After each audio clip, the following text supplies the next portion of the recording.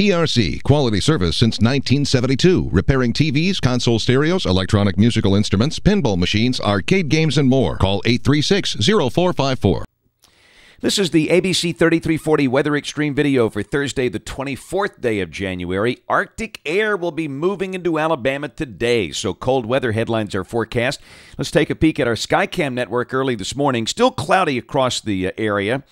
We're looking down over the lights of the city of Gadsden, and temperatures are really in the upper 30s now, and what we think will happen, they'll fall a bit and just stabilize in the 30s. We'll stay there all day today. Up in Cullman, not too many folks out there on Highway 278. That's just east of downtown Cullman. And Mount Cheahaw in the clouds. Looking across the street there at the lodge from Cheahaw State Park. There's the big picture this morning. Cold trough diving down from the north, delivering Arctic air. And the active southern stream is kind of laid out across the deep south. And, you know, sometimes that can mean winter weather issues, but not today. Cold is the story. You talk about cold, it looks like our friends up in International Falls are at 20 below zero this morning. Chicago, wow, looks like they're at 14 below zero, and sub-zero readings are down into Missouri now, North Missouri.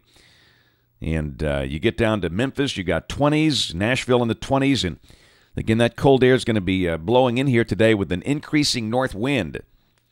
Now, early this morning at 5 o'clock, there's this little patch of light rain down there from well over Greene and Marengo and Sumter counties, and that will stay south of here today. And all of that will be shunted south as the Arctic air drops in. Now, the QPF showing a little bit of rain through Monday evening of next week, but the better rain would be down there in southwest Alabama near Mobile. And this is suggesting no rain for northeast Alabama, and that sounds about right to us. In fact, prospects for wet weather look awfully slim now for the next 5 days. But now Tuesday will probably get pretty wet, but between now and then we don't expect much. This is the 06 ZGFS valid at noon today at 500 millibars, about 18 to 20,000 feet up. And there's our sharpening trough over the east, and at the surface, the cold air moves in. Surface Arctic high near Kansas City. And again, that is bone-chilling cold up there. And down south of really Clanton, you've got some light rain today. Kind of a split pattern across the state, but we'll be in that cold air advection. We'll forecast a clearing sky with temperatures holding in the 30s. Tomorrow morning, winds are light. We should go down into the upper teens. I mean, it is really cold up there. Some of the colder valleys up in northeast Alabama could drop down there below 15. And you can see rain off to the west. Let's see what happens with that. The latest GFS continues the trend of keeping all of that way down there over South Alabama. So we really, I think, can pretty much drop that chance of, we got to mention now of scattered light rain south of Birmingham on Saturday. If this keeps up, we'll just drop that and forecast a mixture of clouds and sunshine. The sun might peek out. There'll be some clouds around, no doubt about that, but really for the northern half of the state, that looks awfully dry. Sunday looks like a pretty nice day. Partly to mostly sunny, and a good chance we'll do low 60s on Sunday as a warming trend begins.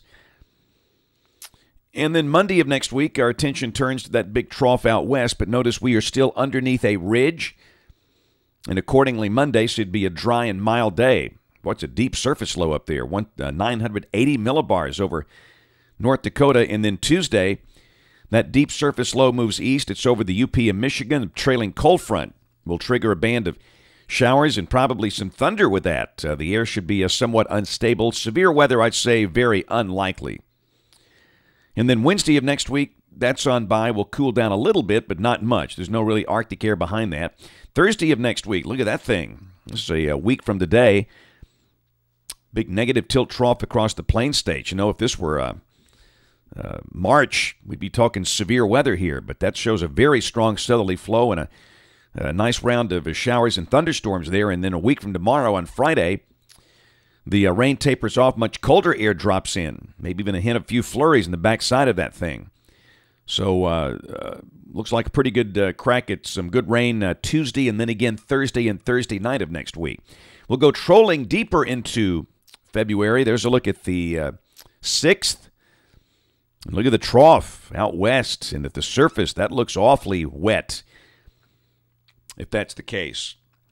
So hopefully we'll pick up at least some decent rain events along the way and occasional shots of cold air. I think changeable is going to be the weather theme here for the next 16 days.